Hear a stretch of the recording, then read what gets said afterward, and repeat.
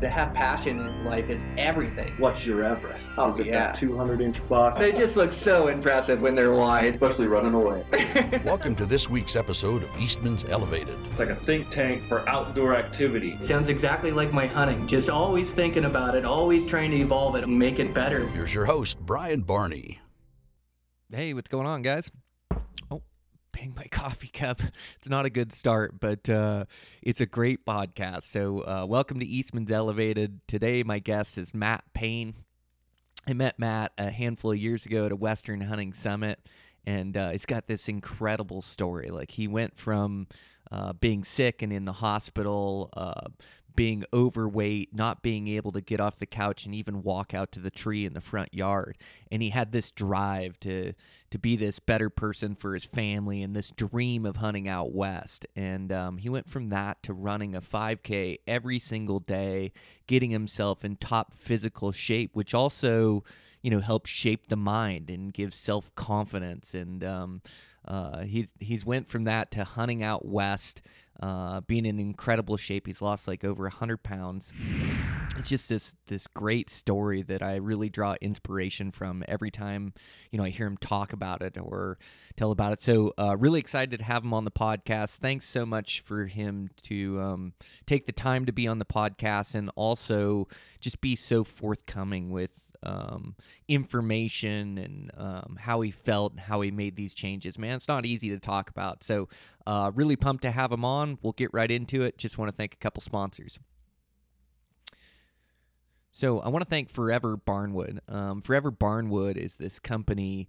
They're out of the East Coast out there, and they mill pine, and they mill it to make it look like old barnwood. It's an incredible product. You can get circle sawn or you can get weathered, and it has this great gray-brown finish. All the lots match. I used a ton of this in my house. I'm really proud of it. It's like one of a kind. I used their custom doors. I used their base and case trim, which everything is milled and everything's straight. If you've ever worked with old barnwood, it's horrible. It's cracked and knotted and twisted and tough to make look right, where this stuff all comes true and straight. They also built box beams for my main living rooms. I don't know if you guys have seen that on social media, but man, I did these gorgeous box beams with a tongue and groove ceiling above it. But they have all kinds of products. They have flooring and cabinets. I used a ton of it in my own house. I use it for clients' houses. It's just a great product. They'll ship anywhere. Make sure to go check them out. They've got a killer website, so you can check them out at Forever Barnwood. I also want to thank OnX. OnX has absolutely changed the way that I hunt and scout and learn units. I spend so much time on this app. There's so many things you can do as well, and the more I use it, the better I get at color coding my waypoints, really marking my waypoints so I know what they are. I found a random one this morning as I was looking, back to this place up in northwest Montana where I used to hunt mule deer and trying to figure out what my points meant up there. But you can mark them. You can mark tracks. So if you're moving through a small bridge of public land that leads to bigger public land, like you can mark your track on that. It also helped me like in New Zealand where I was coming back through some sketchy cliffs and I had marked my track, and that's the only way I made it back to camp that night. So a bunch of things you can do, great satellite imagery, topography. You can save your maps, catch your maps. Make sure to go check them out. They changed the way that I hunt and scout, fish, and everything that I do. So thanks a bunch to OnX Maps.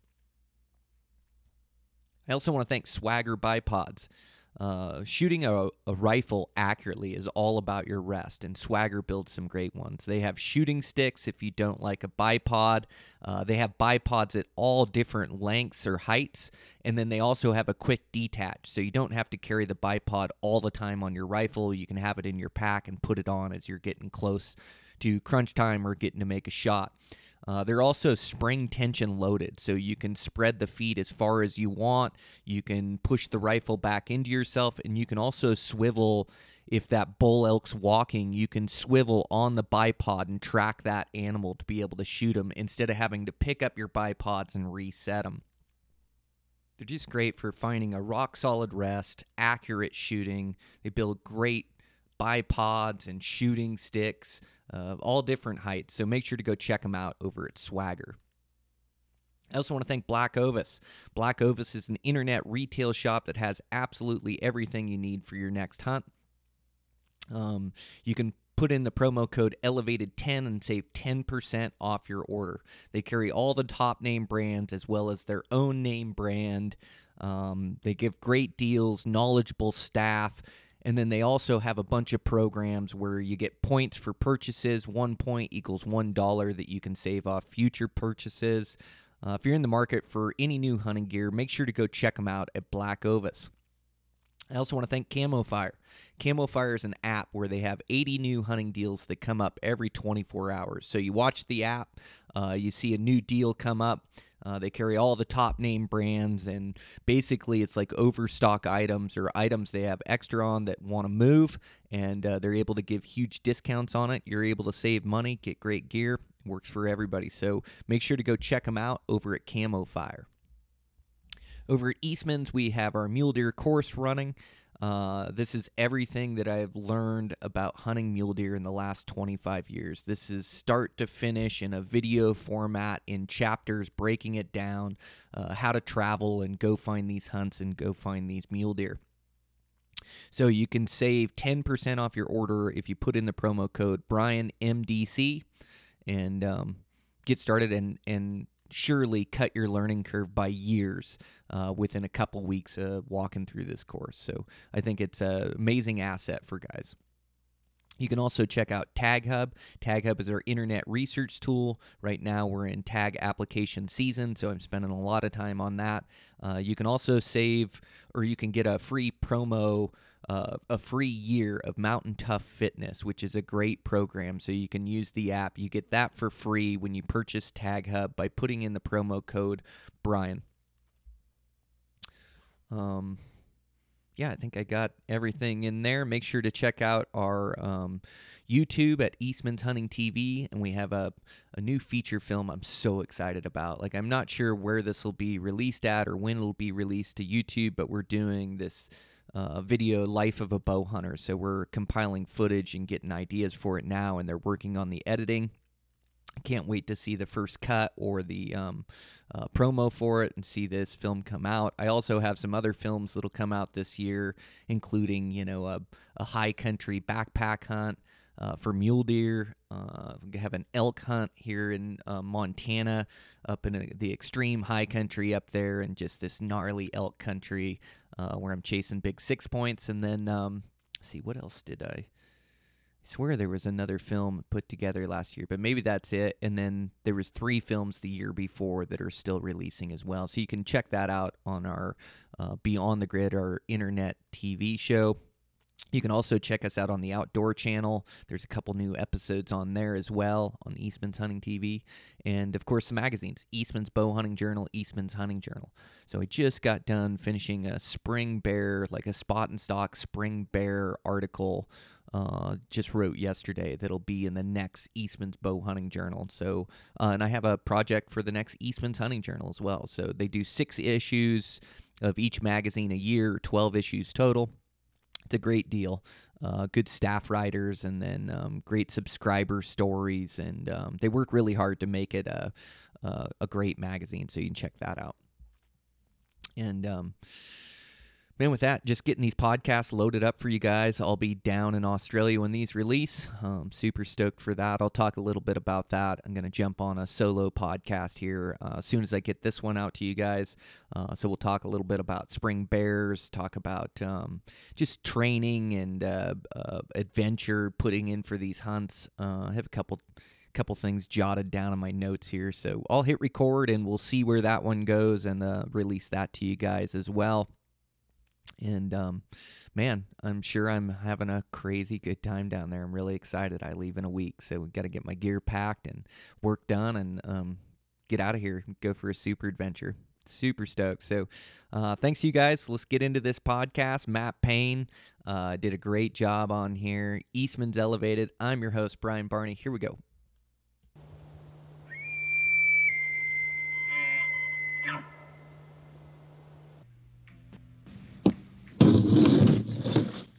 Hey, man. Yo, what's happening? What's up? Nice. Looks like you got a nice space there in your garage, huh? Yeah, I live in I guess you call it a barn dominium. Before it was a thing. So, Before it was popular, huh? yeah. Been here a good bit, so Yeah. I don't know how many years now. It's been a while. Ah, good for you. So it's like a house and a portion of that, and then part of it's like the garage shop? Yeah, it started as just a shop, and it's like 40 by 80, and just I cut it in half basically, and just built a house on the inside of it. Sweet. It wasn't Like 40 by 80, so like yeah, so now I've got a 40 by 40, so I've got like 1,600 on the floor, and I was able to get a little bit of loft space too, due to the height. If I was doing it originally, I'd planned it a little different, but it worked out. Ah, dude, good for you. Well, so much of this like housing is so tough for everybody out there to try to figure out, and it's like when you can keep your outgo down and keep a lot of the money you make, and when you can own your own place like that, man, it just makes really good sense. So that 1,600 square feet, what do you have, like a kitchen, main room, and then 3 bedrooms, 2 bath? Yeah, 3 bedroom, 2 bath. Yep. Well, I've got to finish the master bath. I moved in too early. I never finished it, but Taylor's on me she's on me pretty hard lately to do that. So, dude, it's so tough, isn't it? It's like once you move in, you are done. Like you just need such a break mentally and physically, and it's like you can keep working till the end of time, but it's almost like when you get in, it's just like, man, I just need a couple weeks to collect myself, and then I'll get back after it. And 2 weeks turns into 2 months, and pretty soon you just get used to seeing it in there. Yeah, and pretty soon it's like, well, I don't know, I'm just fine with it. I don't know if I'll ever finish it, but yeah, you'll have to get on it. Yeah, she's if I didn't have the push, I know it wouldn't get finished, so she's pushing pretty hard now. Yeah, we gotta keep those wives happy. I think like I'd love to say how self-motivated I am, but there's some other motivation as well, it's like behind the scenes for sure, right? Yeah, just she knows that I don't like requirements or don't, but you just get to know somebody over the years. So like I can feel her pressure, feel when she wants something done or something done in the house, and it's like, oh, this is important to her. Like I better knock this out. This'll go well on my side when I'm trying to be gone hunting. Yeah. So I saw your story just a little bit ago. The shooting range looks awesome, man. Oh, the garage. Thanks so much. Yeah, it's the garage. Yep. Okay. Yeah. Yeah, it's like a 3-car garage, and then it's one of the bays goes all the way back, and I'm able to get 20 yards out of it. And man, it has been a work in progress. Like I just been so many days in there to try to organize my stuff, all the girls' stuff, to all get it put away or find a home for it, and then just been so excited to like have my bench set up and be able to work on my bows. And man, I had to take like it's just like condensing everything and finding a home for it and being like having the most organized garage I can. But it's just tough with so much stuff. Us as Americans, we just get so much stuff, and it's so difficult, but it all has value. And so it's like you can't throw it away because it's like, oh, that's valuable, or oh, I'll use that someday. But the way I started looking at it too is like there's a cost to moving it 50 times, or there's a cost to storing it. So like you have to look at that item and go, man, if I use that in the last couple years, and just like purge stuff and get rid of it, I think. Yeah, that's my dad's rule. I think it used to be 3, and it's getting to be more like 2 or 1. If you've not used it in 2 years, it needs to go. Yeah, man. Yeah. With this random junk piling up, it's not junk, but like you said, it's overwhelming, really. Oh, dude, I moved some boxes of junk that I didn't go through in the last move, or how you just start moving these boxes that just have stuff in them and then never dive into them because there's always something more important. And it's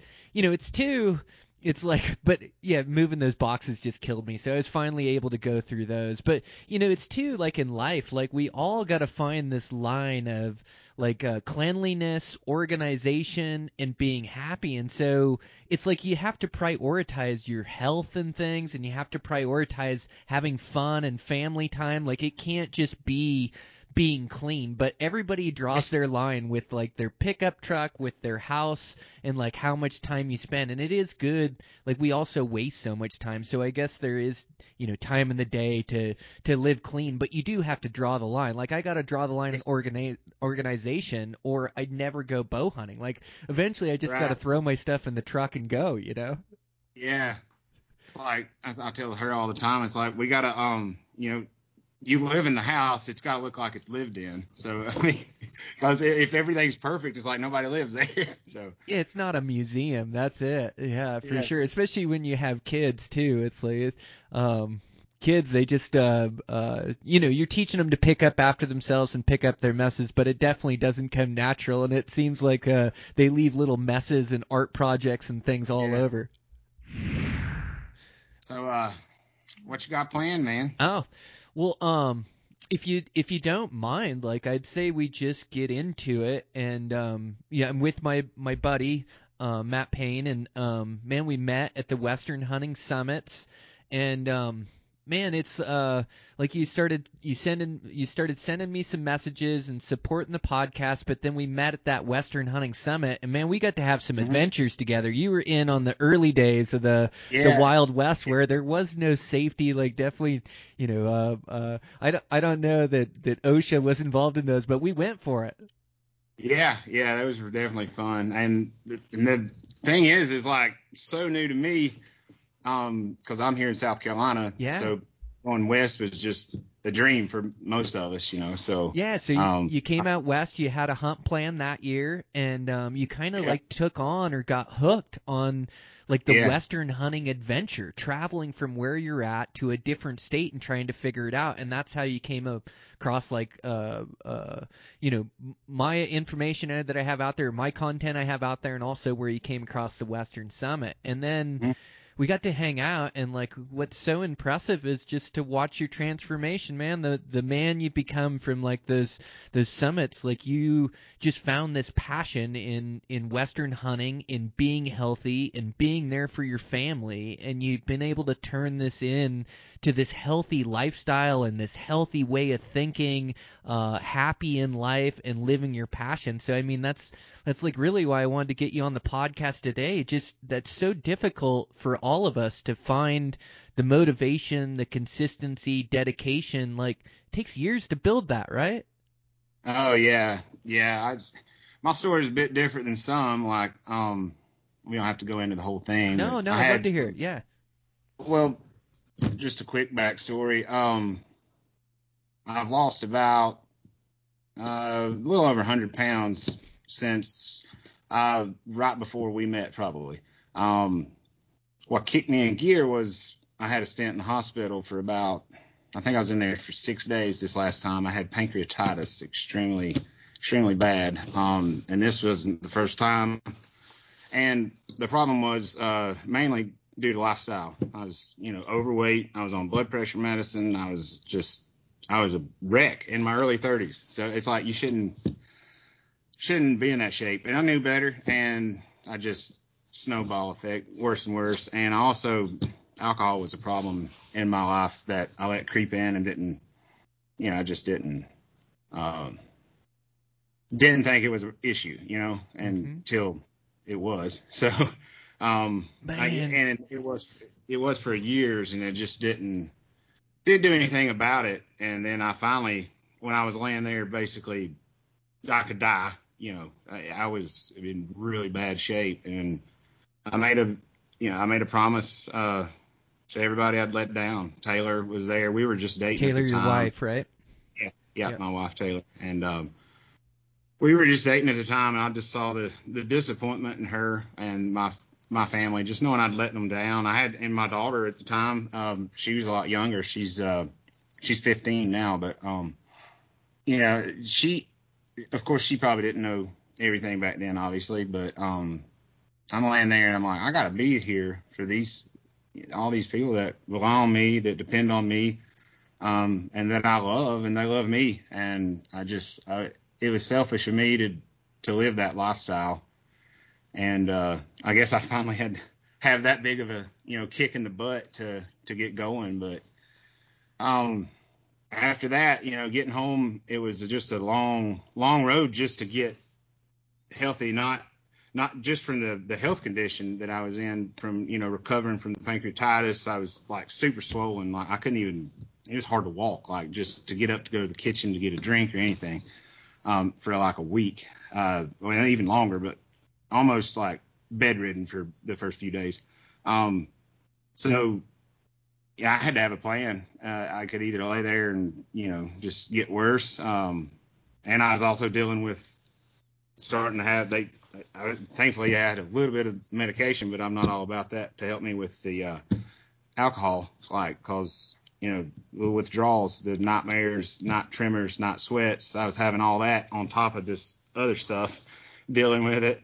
And it was just a lot to take on that first couple months. And, but I never wavered. I just said, I'm going to better myself. I'm going to, this isn't me. I'm going to find out who I'm supposed to be. And, man, I've always hunted. So naturally, while I'm, can't do much else other than start walking a little bit at a time, I'm just diving into, more gear, more whitetail stuff. Cause that's what, I don't remember not hunting hardly, just growing up. Didn't really fell in love with it though after probably 8th, 9th grade is when I really fell in love with it. And just your typical Southeast whitetail stuff,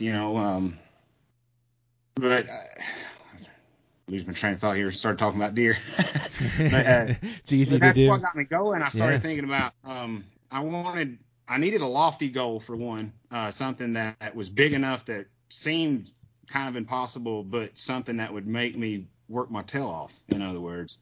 So started diving in, and we always wanted to hunt out west. So I'd been to Colorado one time, but it was more of a sightseeing trip than anything, because it was just, everything was so big, so vast. We did a over-the-counter rifle tag, and I don't even know if we saw an elk that trip, but it was awesome just because it was like pictures, don't do it justice until you're in those mountains and get to see it for the first time.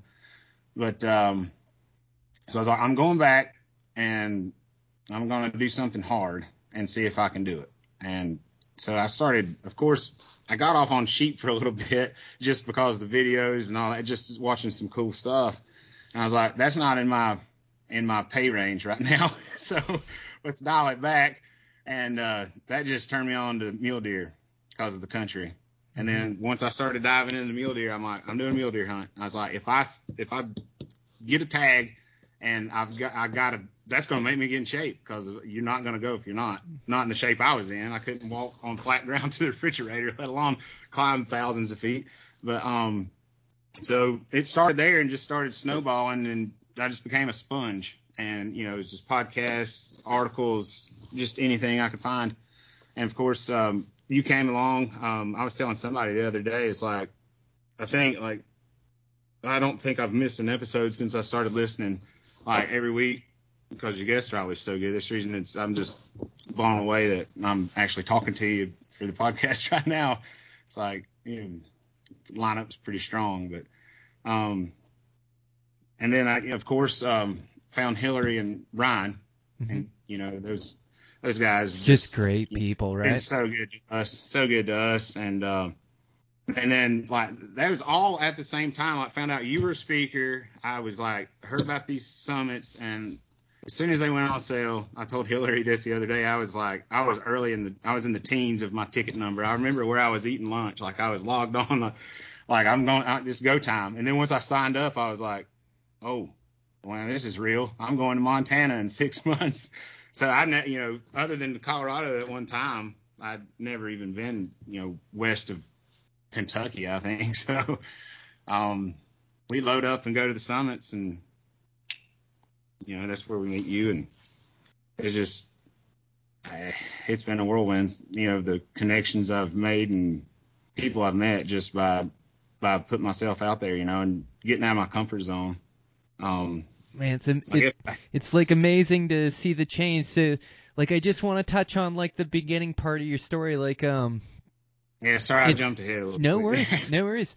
So it's like it's like we're always building habits, right? Whether they're good habits or whether they're bad habits, and it's it starts off slow, and so like I guess I just like when you started slipping into being out of shape, or was it the eating habits, the not exercising, and then the beers? Like it's really easy to have a beer too and have fun, but then it starts becoming 3-4 beers to catch the same buzz. Then it starts coming every night. So just like talk about like how you got to that place, and then I just think it's amazing, dude. Like family is number one. Through all our passions and everything we love to do, we have such a responsibility, and I love to hear you talk about it, about being there for your family, being there for your wife, providing for your family. Like, man, that's like it's wired into our DNA, just like hunting is, and the people we care about, taking care of them. And I love that is what changed it around for you, like sitting in that hospital bed thinking about your family. And dude, there is nothing worse than being in a hospital, or pancreatitis. It must be like a pancreas was shutting down, right? Something like that. Yeah, it's just pretty much just it's it tells you in a really bad way that to stop whatever you're doing, and to let it. They said I have to, like, once you're diagnosed with it, I couldn't even have ice chips. Like, I was on IV bags, but they wouldn't let me have anything like to eat, drink, like not even ice. So, because the digestion had to rest to let that pancreas not work for a few days. Just cause, and when everything else around it just doesn't function, it's got to be so painful for your body to be shutting down too, and like trying to send you signs. Like you're in rough shape at that point. That is where it hit at like a critical moment, and to be in the hospital early 30s, like with your body shutting down, or at least that's what it feels like. It seems like you had to make a decision there, one way or the other. Yeah, I woke up with a just a really sharp, just painful, like stomach ache, kind of center chest, kind of feel it into your back type pain. And I was ignoring it because it was I was going turkey hunting. So I met up with one of my best friends that we turkey hunt together all the time, and I just was dealing with it. And I was like, I ate too much, because I'm at this point I'm really out of shape, and I mean active, but just not good food choices, and obviously way too much alcohol. But we doubled that morning. So it's like one of the best mornings I've ever had in the turkey woods as far as the hunt. Like, he gets one like off the roost. And then that was the first day I ever like used the fan, and actually was like, decoyed one. Like, he tried to run me over before I got him shot. But so it's an awesome morning. But then as soon as that adrenaline like stopped, I was like, man, I kind of knew it was that old familiar sting. And I was like, I didn't want to acknowledge that it was, because I knew that I was going to have to go to the ER. So by the time we got the turkeys dressed and all, I drove myself to the ER and sat there forever. And I told them my history finally. Like, they were about to send me home, because they just thought I was there just complaining. And they finally looked at my history that I had it before. They called my doctor and admitted me immediately after that. So, yeah, it's very painful. It's that my doctor told me, he's like, you're going to have to change you're going to you won't see 40 if you make it through this. You're still not going to see 40, the way you're living. And I was like, I promised him, I was like, I promise this time this is it. I'm changing it.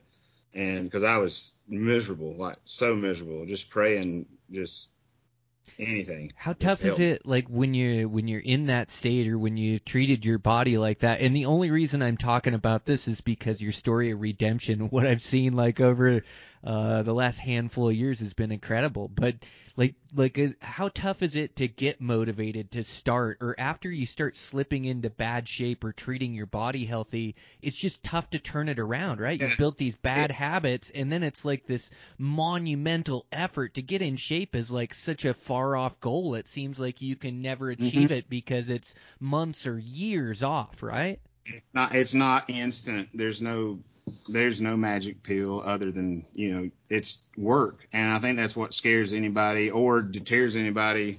It stops them. Because I would get started, and because I was always kind of chubby growing up. I was the chubby kid, but athletic in high school, all that, just a little bit overweight, nothing horrible. But then right after that, the college years, I blew up, got pretty big, and then I lost weight and did well with the youth. That helped as well, and got back down even smaller than high school size. And then just life just started slipping. It's crazy how you're like, well, I'll skip today. I won't go to the gym, or I'll go have a drink with the buddies, or, and then like you said, it compounds over time, and you turn around 10 years later and you're like, whoa, I kind of made a few wrong turns there. And I would try to, when me and Taylor first met, I was getting in pretty good shape. I was working out again. Cause I've always had a passion for that. It would get overtaken by, worse habits, and which really can control you, and it's horrible. Once I'm on the outside looking in, it's kind of, I don't know what to say. I'm ashamed of it, but I wouldn't be who I am sitting here. I wouldn't be talking to you either if I hadn't went through all that. Totally. So it's what's awesome too, that you giving me this platform to, if one person, could just say, if this dude can do it, I can, then that's all it takes sometimes. And I'm actually helping, a few of my friends have reached out to me lately, just because I've been more open to it. But because a lot of people's been wanting me to tell, my story somewhat for a while, but I had to wait till I was ready, because I'm still not, like, just the mental changes I've went through. I mean, it's got hormonal changes. I've had all kinds of crazy stuff just from, got that testosterone just pumping through you, right? 80.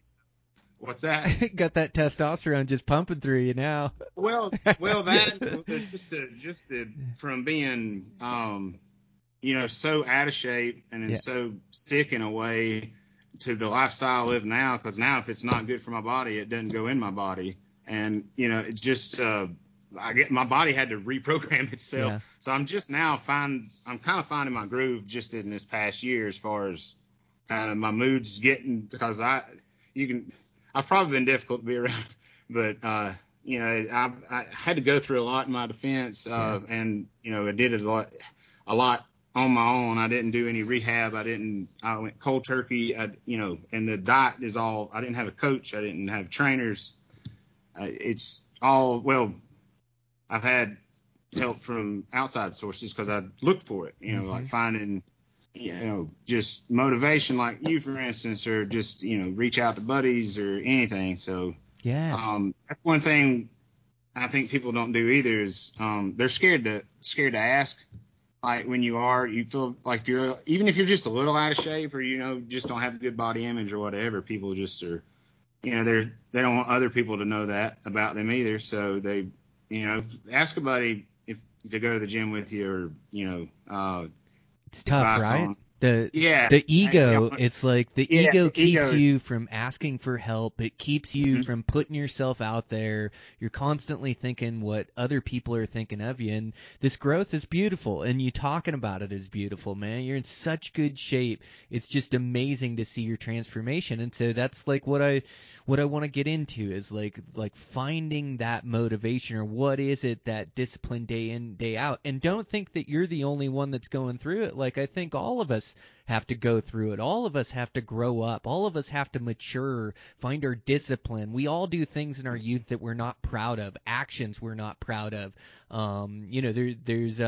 There's guilt there, but there's also just like learning from it and getting better. And so, like, I know what you're saying when you say like you're ashamed of it, but that's the reason why you're at where you're at. And the same thing is like, not a lot of my mistakes are public either, but it's something that you have have to share and share the growth. And you listen to the podcast. I mean, I share when I'm in a healthy headspace, and I share when I'm in an unhealthy headspace and how I'm going to get out of it and my way of thinking. So you're not alone. Like, life is difficult for everybody out there, but the beautiful thing is to like see that transformation. So you like changed your family. You came to this critical moment where you had to make a decision. You made that decision and you started being vocal about it. You told your doctor, you told your wife that you were going to get healthier, you were going to do what it takes. But then it comes down to the consistency, right? That motivation, or that starts to wane 2 months or a month down the road, and you're putting on strength and you're putting on muscle, but you're probably not seeing the weight just fall off instantly all the time. You're plateauing. At times you're gaining weight even though you have the right nutrition and you're working out and you're doing everything right, which can be these hurdles or these setbacks that can throw you back into your old habits. But instead, you kept making the difficult choice. You found something to drive you as well, like your love for this Western hunting, this passion for it, looking into it. Like, you started to find this motivation there too. But talk about your headspace and like creating discipline, which you lacked for a lot of those years. But creating that discipline, working out day in, day out, making the right decisions with food. And I'm sure you had setbacks all along the way, but just talk about your headspace there a little bit and making that decision. Well, like I was saying, where I was going with while I was in the hospital and talking about how bad the pain was, and it was bad enough. I've not forgotten it still. I told him I wouldn't, because it's, that at first that was a pretty big motivator. But then, like I said, it's like once I decided I needed a plan, I had to have a goal. And mule deer, hunting out west, that became the goal. So I got that ball rolling as far as logistics and things, but I had to get my body ready. So it was just, it's little by little. It is overwhelming if I look at all that I do now compared to then, but you can't, it's just like hunting out there. It's like I can't go to the top without starting at the bottom. So you just learn as you go. I started just started eating clean, like shopping outside the grocery store, as I try to tell people now, because that's where the real food is, the whole food. If you make it yourself, then you're pretty good.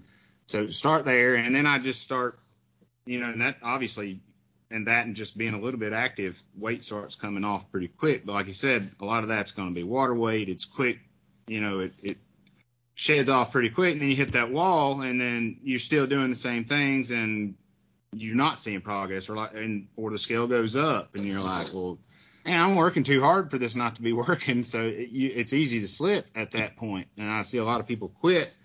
But I knew that's kind of how it worked, and I was like, I just got to get a little better every day, just do something a little different every day to be better. As far as diet-wise, do a little more exercise and just stick to the plan. And, and that's what I did. And it just kept snowballing into just more weight loss, just higher, just my cardio was going up and up. I went from being able to walk. The first week I was able to walk after this hospital. I had a tree taken down outside the house, and it was about 20 yards off the corner of the house. And I was like, I just got to get to that stump, and I'm good. So I'd walk there, and then I'd walk back to the door. So that got a little further, and we've got a pond here at home that's a half a mile around it. So I started walking it, and I'd make a lap. So I'd do a half a mile, and then it turned into a mile, and so on. And then it got to the point I'm like, all right, I'm going to start running, because I'm not good at it. I'm not built for it. It's hard. I've always hated it. That was my least favorite thing about anything in high school sports, was the conditioning part of it. So I'm like, it's got to help you. And I made myself, when I started doing 3 miles or 5K, it's got to be 3.1. Can't be at 3 miles. It's got to be a 5K. I said every other day I'm going to do a 5K, no matter what. If I have to walk it, what I've got to get it in, and like nobody's holding me accountable. They don't care. I mean, they encourage you to not. Usually, it's like, nah, you don't have to do that today. But I would make it happen, and it was, I remember, it hurts as bad now as it did then. But I remember, a mile then hurts like 10 now. So, it was, but I just kept getting, better and better. And then I was like, I'm gonna start doing this every day just to see if I can, because I feel like the body will take whatever you throw at it. If you just, if you got it up here, it'll do it. So there for a while, I don't know how many days in a row, I didn't even miss a day. Like, I was just beating myself up, but mentally that's what helped fix me, was the running. I think with the addictive personality, and then I say I hate running still, but like I love what it does for me. And you're a runner, so you know all about how it makes you feel. So it's just, even sometimes during, when you're about to die, it feels like you're gonna die. As soon as I'm done, like within that, after a minute, it's just, you feel so good. You're ready to go. You can conquer the day. It's just, the hard part's over and nothing else get in your way that day. It's just it's a different feeling, and one addiction replaced another, but I think it's a lot more healthy addiction. Yeah, man, it's so powerful. So, and I don't throw down a lot of miles, but it's just, if I can do that, I do a lot of 3 to 5 mile stuff. Mm-hmm. Lately, Me too. It's about all I've been able to do lately. I won't rest enough. I'm hip and back's been bothering me in wintertime. I'm starting to feel a little better now that we got some longer days. We got pollen already. That's my eyes. I probably look like red eyed and everything. Pollen is nuts right now. Oh man, and that's hard for you to imagine. There's snow on the ground, but man, mosquitoes flying.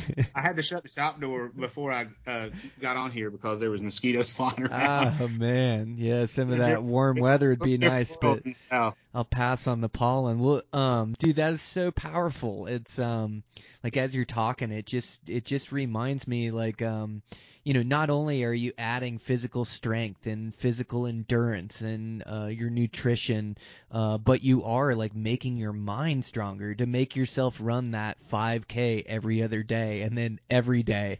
Like, the body will take what your mind gives it. And I like also what you said, like, your body adapts to the stress you put on it. I mean, there you went from hardly being able to walk to the stump to making yourself run every day and being able to recover from that and feel good the next day and feel good as a human being. And it's almost like you can have help, or you can have people that step into your life, and you definitely, like, I find motivation. I learn from other people. I gain motivation from people, just by listening to them or taking in their information. But in the same breath, you have to make the decision for yourself. Like, you have to make that decision and then hold yourself accountable. Like, that's the only way it works. Because like you say, our loved ones, they see us working so hard, and they're like, oh, you should take a day off. And it's like, you don't know, if I take one day off, that adds up into 2, into 3, into 4. Like, I've got to keep with it. And I also like how your decisions,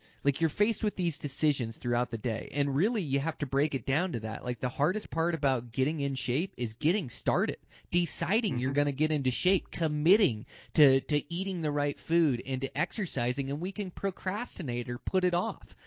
And so, like, getting started is tough, and then it's like every day you're going to be faced with multiple decisions to choose the right thing or the wrong thing. And that goes for nutrition, for exercise, all the way through. Like, in all of us, every day are faced with decisions to do the right or wrong thing.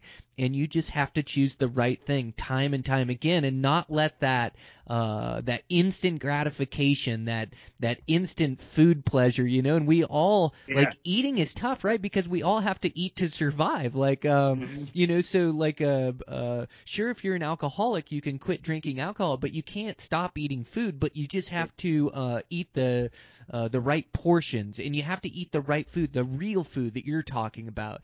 And that's what I try to stick to. Is I don't try to stick to a harsh diet. I just try to eat real food that's good for me, just real fruits, real veggies, real meat, stay away from carbs, stay away from bread. But, it's not like I don't have a dinner roll or a sandwich every now and again, but it seems like you just have to make those decisions every day, and then tomorrow you got to start over and make the same right decisions, but you get better at it over time. And it's still, even like you, it's difficult. Like I used to sit at the trailhead for 10-15 minutes after I drove 30 minutes to get there and go run a trail, and all of a sudden it starts raining, or it's blowing hard, or it's snowing crazy, or it's super cold, and it's like I don't feel like getting out of my warm truck and going for a run up there.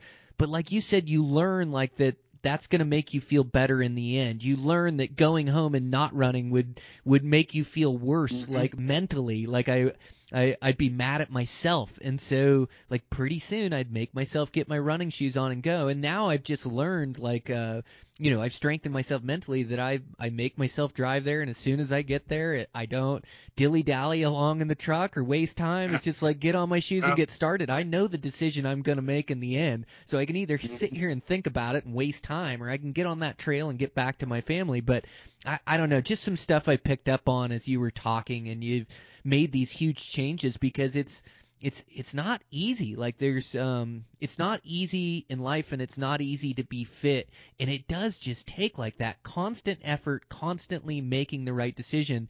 And you've carried it to today. You're still doing the same thing, putting good stuff in your body, getting your workouts in, man. It's so good to see like mentally how much more of a positive person are you, or how is this like making these changes affect like your decision making process, or work ethic to provide for your family, or how are some of these things carrying over to other parts of your life? I think it spills over to everything, the discipline, and it's really starting to catch on now, like I said, because I had to be so hyper focused to make such a drastic change in so many departments of life, but now I'm starting to, like I said, kind of find my groove, and but it filters out into just everything. Just if it's just simple chores that used to be like, oh, I'm just gonna do that later, or no, I don't want to mess with that right now. It's just like, it'll take 5 minutes to do it. Just that little extra discipline, or just stuff isn't as hard as it used to seem, I don't think. It's like, once you've been through some hard things, a lot of stuff just isn't that big of a deal when you just sit back and look at it. I've changed my perspective on a lot of that stuff, and just as life in general. I want to live life. I mean, I don't want to spend it, just working and wishing, for no amount of money. I am blessed. We've got a great business going well right now. It's a family business, and now me and my brother, we do most of the work. Dad's still around for a lot of it, but he'll never stop. But we work hard. Leave in the dark, get home in the dark, and all about that being in construction, because we play in the dirt. So we do the site prep and all that. We do a little bit of small commercial stuff. We do house sites and stuff like that. And so we've always knew what working hard was, but I just didn't control my demons well enough to appreciate what I had. So everything's doing better in life, to kind of answer that question as far as the discipline factor. And just setting a goal. I knew I had to be disciplined, like to hunt, do these Western hunts, because like I looked at it from the reality standpoint.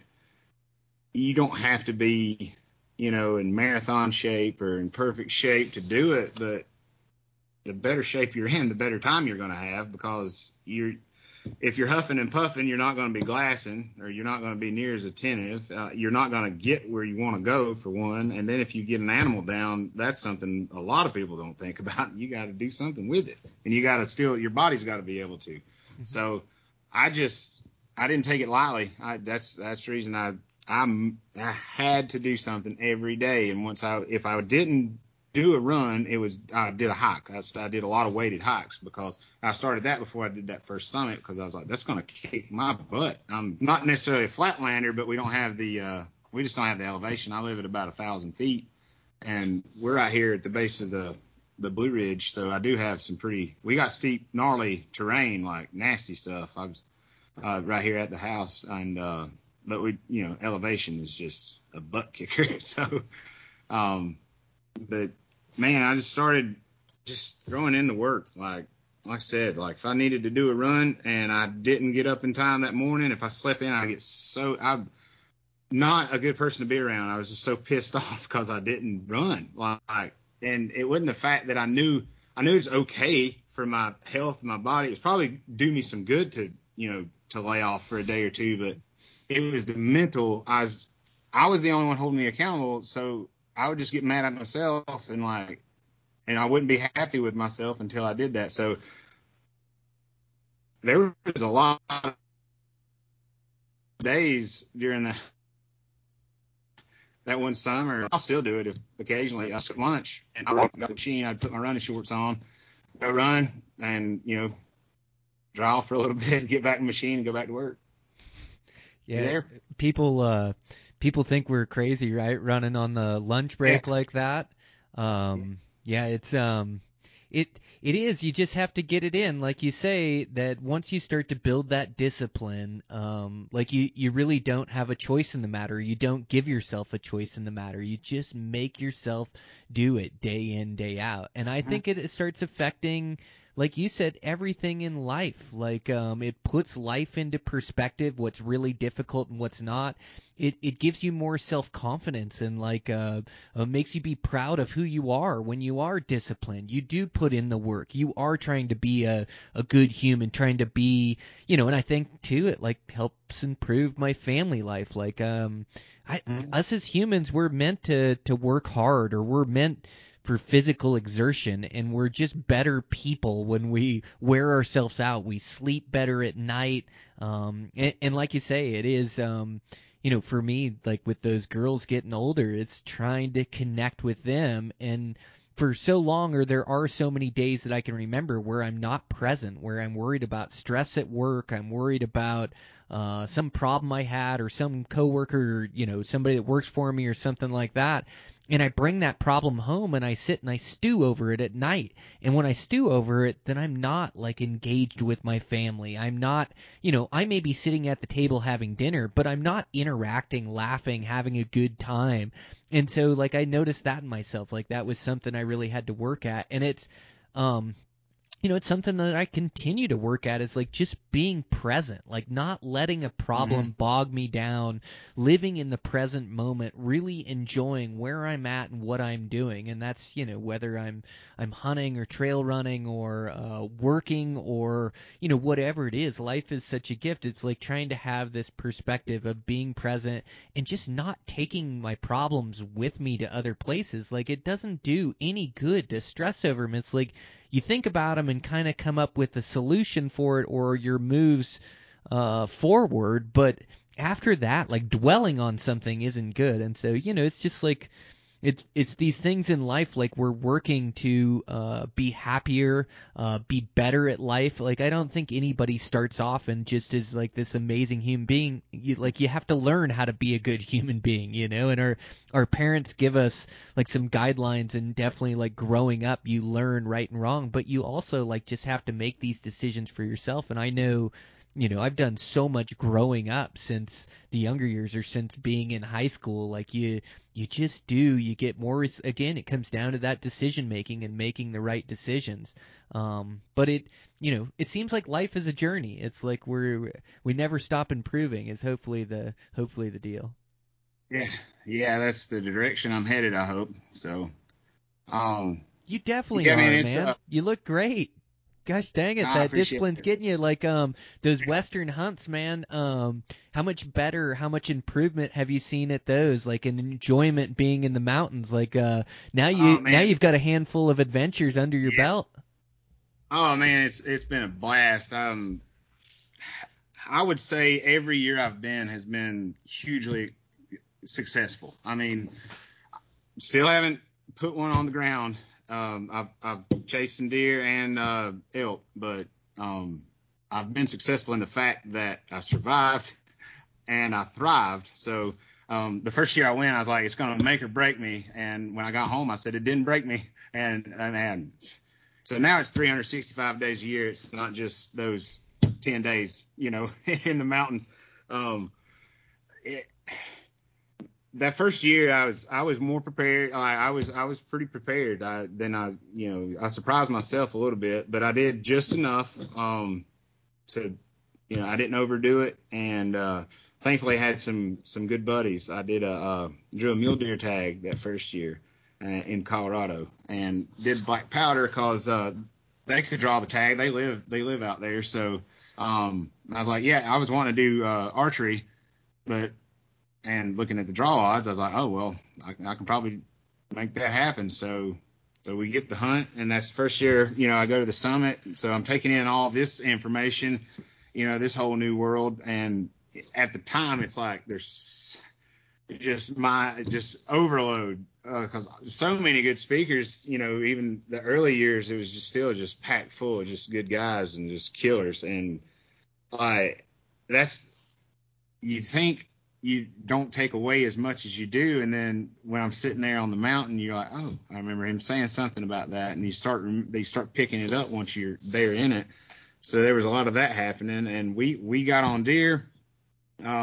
First day, I actually got to go on, the first hunt day, I actually went on a stalk. I got my first stalk in. I was within about 30 yards of him. And I just could not find him.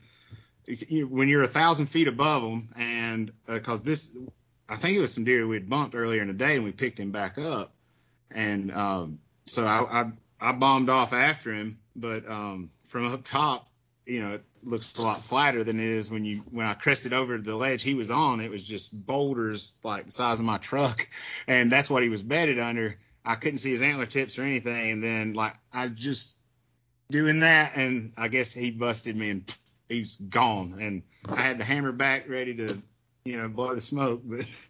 But man, and he was probably I want to say a 160-ish frame deer. But to get that close, first trip, and I was hooked, man. It was, God. And so, and then my buddy got a stalk the next day, and something happened with the shot. And then I actually made another stalk. So I was in on several just in that first trip. I learned so much. And one of the guys that was with us, he's a good hunter.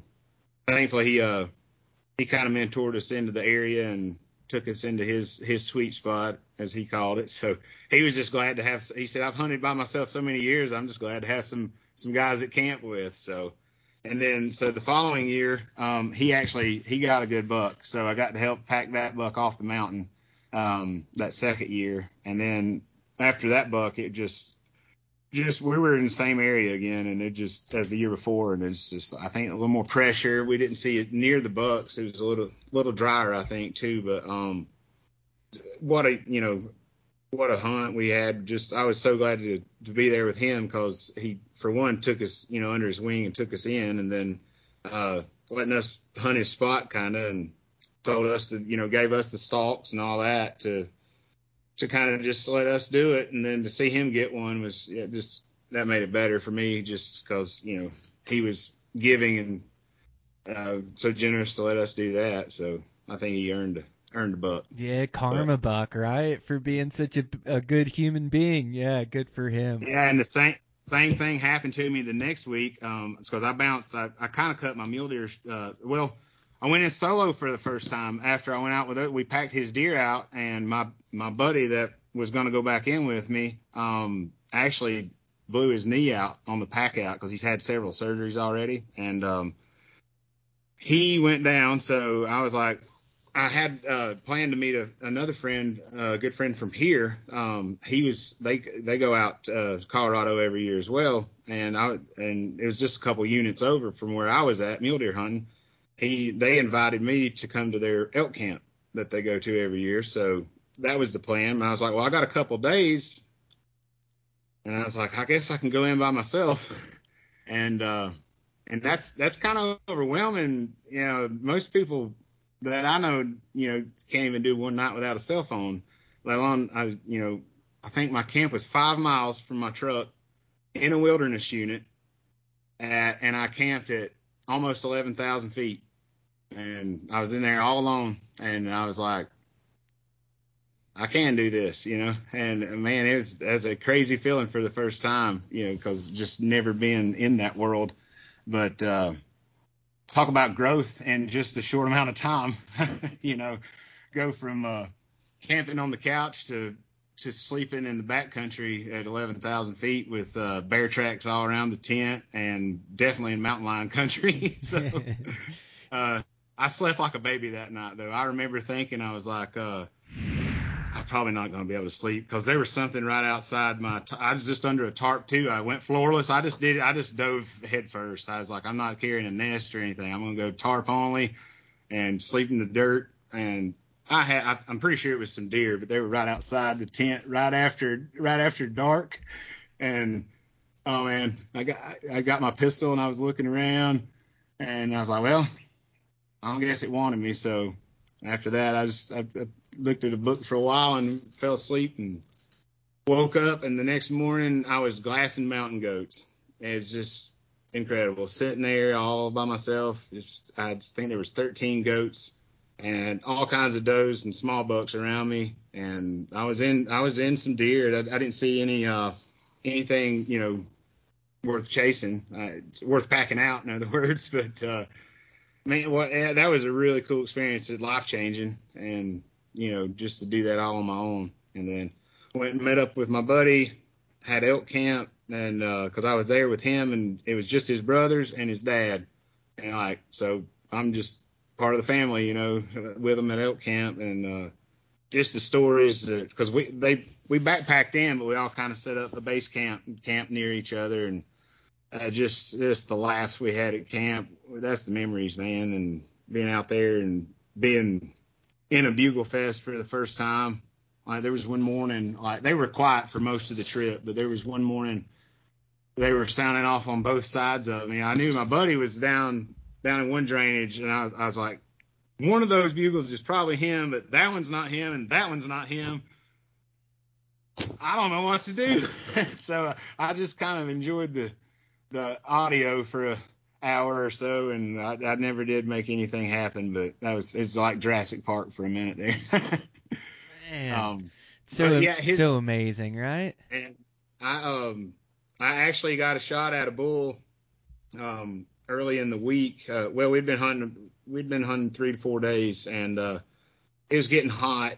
So in the evenings we had some water holes. So I went inside a water hole, and there was a tiny wallow in the upper end of it, and ranged that. I just remember ranging that wallow, and it was 18 yards. And so I'm sitting there. There's a mule deer, and a little fawn came in, fed around, and my wind stayed. They almost it swirled just for a second because the thermals were starting to settle, but you know, it kind of had that little backdraft a little bit.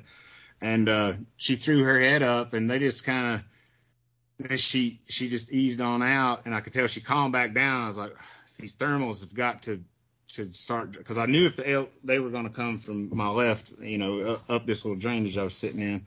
And sure enough, I hear this clunk, clunk, clunk, clunk, and I'm tucked in. Like, there's other people who've been hunting this, you know, we're on public, so like it's almost like a permanent ground blind was there. But instead of being behind it, I got in front of it, because I'm like, I can't raise up to shoot how am I going to draw and raise and all that? So I was like, I'm better off just to sit here and let this blend in behind me, because I remember what you guys saying, don't get behind the brush, because then you can't shoot. You're better off with elk, especially.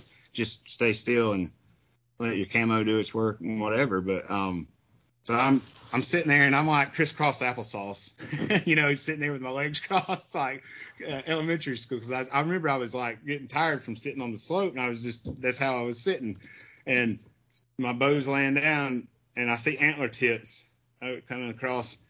And I'm like, oh, that's a bull. I never, almost didn't expect to see a bull, at least a legal bull, at the water hole. I'm thinking it's not going to happen. And it's actually a pretty decent bull. It was a little 5x, and definitely big enough for me. He comes down, he gets right to about to put his head in the water, and he whips his head and like stares. I swear he stared through my soul because I could feel him. It's like those red eyes, man. I'll never forget it. It was like just piercing my soul. And I was like, oh God, please, just something. Please drop your head. Like I was like, gig's up, it's over. And for some reason, there was something on the other side of him, a bird or something. He turned his head perfect. I mean, he's 18 yards broadside, looking the other way. I draw back. I'm coming to anchor, and I just hear like that. I don't know if when my cam rolled over or if when the flipper on my release came, if it was just too a little tight and just the smallest click. I mean, you could listen to me draw my bow 1,000 times and probably wouldn't hear it if I didn't tell you to listen for it. But as soon as that clicked, he never looked my way. He just sidestepped and up a slope he went, like just gone. And so panic mode hits, but he stops and gives me like the mule deer look back, like the classic look back, and he's facing the other way, but he's still broadside. So I settle. I guess I'm like 40, and I was just shooting a 2-pin slider. So I was like, my second pin is pretty much like that 38, 39. So I'm like, I just bury it. Like I thought like mid body, but off that shoulder about 6 inches. You know, I remember like holding back. I remember, but that happened quick. I probably punched it on that one, but I remember sending it and it hit. I seen it hit high, and immediately I didn't know what to think. For one, I just got a shot at an elk. I was kind of in shock, and another though, I was just had that gut sick when I saw where that arrow hit, and I was like, maybe I looked like I got good penetration and stuff, but I was like, man, that just looked a little too high, but maybe I'm good. Maybe it's just the way, I was kind of shooting uphill at him, off my butt anyways. But, so I give him, go back to camp, give him some time. We go back, and I find I had buried to the fletchings. I found like the end of my arrow. So I was like, dang, I got really good penetration, pretty decent, buried to the fletchings. And then a little further, I actually found where he kicked the rest of the shaft out, and I was shooting, just a small fixed head at the time, and it passed all the way through him, like, cause he kicked it out the other side. And so, no blood to go on. We finally found something just on a trail, and it was just that, just thick, man, just stuff the size of your arm, just brush that he just mowed over, and you couldn't see it on anything. And I went back the next day, and either a high lung hit, or I heard you talking about like there's really no man's land, but somewhere in that area, like that high lung, he just didn't bleed, quick enough for me to find any, I'm sure. But it was a pretty good blow to the gut. Like I was sick, but I mean, I'm still so thankful. Just like created the opportunity. I got opportunity on a public land, really good bull, over the counter. So I'm a small percentage, just, actually my first like real deal elk hunt too. So it was like, I'm pretty lucky, but to get that close and not seal the deal, I'm still pretty sick about it. Oh, it's a heartbreaker, man. It's a heartbreaker. I know it happens. Those elk are just such tough animals too. They just take such a precise, perfect shot to kill them, and then sometimes you can just have that arrow angle one way or the other, and I mean, they can just go forever. And I've seen, I've seen bulls alive the next day, or I've killed bulls with broadheads in them, and so I think a lot of them make it through there, and it's like if they're gonna die, you find the blood and you see that they're hurt and they bed down. When they're not, they can go forever that. like that bull, but hopefully made it. And like you say, Yeah. so many things you did right, and to have that thrilling It's, close encounter thousands of miles away from your house, like, and that's true adventure too. It's like yeah. man, there's so much to like the journey, and I think like to be successful out west or anywhere, it takes like working on all these skill sets, to really improve your skill sets of the shooting and being able to be clutch in those moments, the hunting, the theorizing, like so much that goes into it, but it's like a work in progress, and we're constantly getting better, and eventually we're to a point where then those animals just start to die consistently. And there's no doubt in my mind that you're going to see that with your trips out west and all the work and effort that you put into it. Like that equals success. But it is like, even when you arrow something, it means the world, but the fun is really in the journey of the whole thing. It's put you in amazing shape. It's given you these amazing adventures and excitement and thrill. It's given you a reason to continue to work hard and push yourself. You're treating yourself like a professional athlete now, just so you can hunt out west, just so you can have enough for these mule deer and these elk hunts. And the benefit of it too is like we get to be healthy and be there for our families. And it, having adventure and a passion like that, having these things that we truly love, that's what drives us to be good people and drives us to be happy. So we're better to our families because of it, and we're healthier because of it. So, man, yeah, I think you've had a bunch of success, and I think you have a bunch of success coming your way, man. I'm so proud of you, the effort, the discipline that you put in, and I get motivation from hearing your story, man. And it's like tapping into that human experience. It's like, okay, how did he find the motivation? And even, to be motivated, like to find the motivation, to put in the work, like it's all one, that's one thing, but to continue to find it, to continue to drive forward, to not hit those plateaus or to not drop off. Like, I think that takes real effort. And I see guys as they get older give up hunting or give up the adventure of hunting. And I just, that definitely won't be me. I'm going to be pushing hard to the end. And that definitely won't be you either. There's like beauty in the challenge and beauty in finding something that you truly love and are passionate about, and once you do, like, continuing to have motivation, like I'm continuing to find it now. Like, I want to take myself and my body and my mind to another level. I want to push harder than I've ever pushed. Like, that is continually my goal. And now, always, I've enjoyed the journey so much that I just can't wait for like the adventure of this season. And I know I'm going to face hardships. I know I'm going to face challenges, and it's going to be beautiful. I'm going to be sleeping in the dirt somewhere, challenging myself to my core. And I just think it's such a gift that we found that. And I can't imagine like not having that passion in my life or taking that away. I'm sure I'd have to have something. It'd be rock climbing, or it'd be, I'd like to hope that I'd find something, but I just don't know what I'd do if I didn't have that passion for like the outdoors and the hunting space. It truly makes me happy. Oh yeah, man, that's me. I just it it just it takes over everything. It just love it. It's like you said. It's like I feel lucky now that I've got that though, because it's like you just love something so much that that's just all you think about. You just go to sleep thinking about it. If I dream, I'm dreaming about it.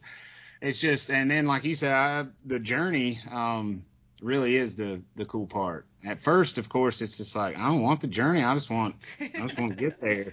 I mean, I just want a big buck. It's harder. It's harder when you're at the bottom, Yeah. and you hear the guy saying it's all about the journey. But like once you get on your journey, it's a pretty good ride. 'Cause I look at how much I've changed and learned in just a handful of years. I can't imagine 10 years from now. And that's the reason too to stay disciplined with the fitness, because we're not getting younger, and it's not going to get easier, and probably going to be a few more people out doing it, by then. So you're going to have to work even harder. So we got to be in shape to do it.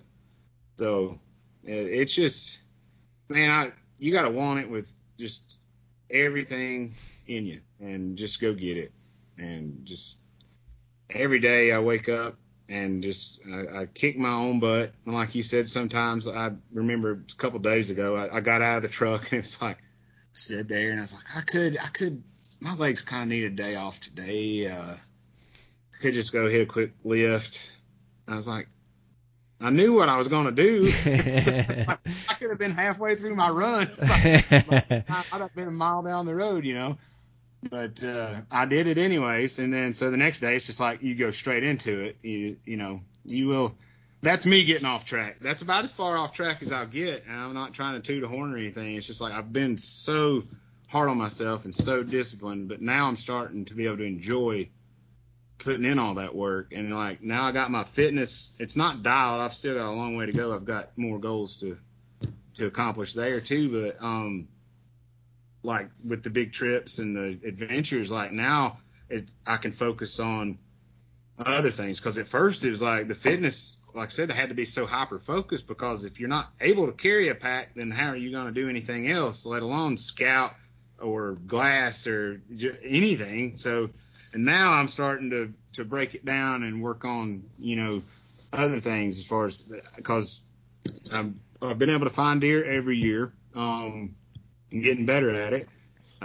Elk hunting hopefully is getting better. This year I went with Tyler. Remember Tyler from the Summits?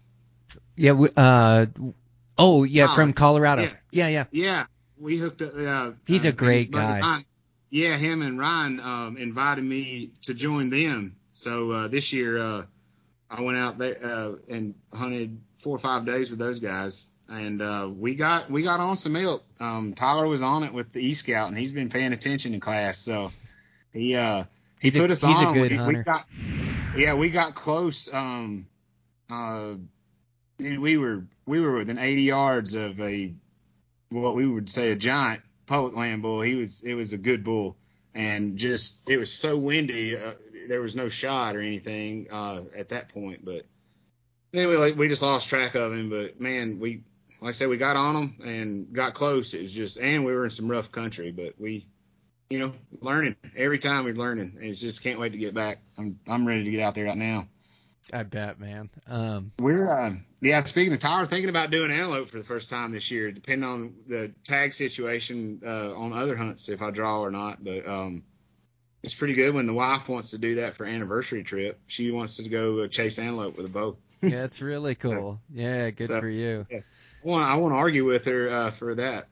Yeah, no doubt. Yeah, that's beautiful, man. Well, yeah, you've got your whole family on it too. Everybody's getting healthier. Like you started change with everybody, which is beautiful. And I'm sure, you know, just like you mentioned in the podcast, your friends as well, and it's addictive, or you know, people gravitate towards you when they do see that change and see what you brought on and see your happiness. They start asking for advice, or like, how'd you do that? The same way I asked you, like mentally, just trying to get in the same space that you were in to make that change. Because I think a lot of times that's the toughest challenge, right? Is like just getting your mind right and getting that discipline and that action started and just get going on those positive behaviors, and it snowballs. Like you say, at first it was walking to the stump, next you were walking a half mile, and pretty soon you're running a 5K every day. Pretty soon you're hunting the most gnarly places in the lower 48, going for adventures, and you've just done all this change to yourself, you know, like through your mental determination and making your body do it, man. I'm so impressed by you, man. I'm so happy to call you a friend, and I can't wait to see what this year brings to you and the years in the future, man. I know you're gonna have some big critters hit the deck, so you just keep after it, man. And thanks so much, man. Appreciate you. I appreciate it, man. It's too kind, but and I just appreciate the chance to talk to you. I probably sound like an idiot, but Me too. all over the place. But man, it's been a blast, and I can't wait to hang out with you this summer. Oh yeah, we're gonna go have some adventures for sure. I'll be out for about 2 weeks this year, so yeah, you're coming to 2 summits. It sounds like we're in a new location. I don't know how much I'm supposed to talk about yet, but should be fun. I'm really excited for it. And Ryan always knows how to challenge on the hikes, on the shoots. He puts together a really good event, and I'm just yeah, I'm happy to be part of it for sure. So yeah, he gave me a call the other day and kind of filled me in on some details and some dates. So yeah, man, I'm super excited. It's gonna be fun. Yeah, if we can keep him from making that double shot we had to take in the hurricane. Remember when it was raining so hard? And we just listened to Joel Turner tell us to not punch the trigger, and we have to get 2 shots off within like 10 seconds, and we're in a downpour rain, and we're all just rattlesnaking it. So that was a fun day, though. Super fun. So, Yeah. but yeah, man, I appreciate everything, and keep it up because you're a big motivator for me every day, man. Yep, you keep it up as well, and keep in touch. Give me a shout anytime. I appreciate it, man. All right, have a good night. You too. All right, guys, it's a wrap. Thanks to Matt Payne. What an inspirational story, man. What a story of discipline and dedication. And it isn't always the front leaders that are displaying these traits. Like sometimes it can just be an average guy that decides he wants to be above average and wants to be there for his family and wants to hunt out west and wants to enjoy life to the fullest. Set his mind to it. Get himself in great shape. And now he's really enjoying the fruits of his labor. So super cool story. Thanks again, Matt, for coming on and being so open with information. I know that isn't easy, and man, I really think it's beneficial for our audience. So thank you guys for listening in. Thanks to our sponsors. Want to thank Forever Barnwood. Again, just amazing products. Really help make my house one of a kind. It's a great Western look, but it's a good look for anywhere. Incredible stuff. So check those guys out.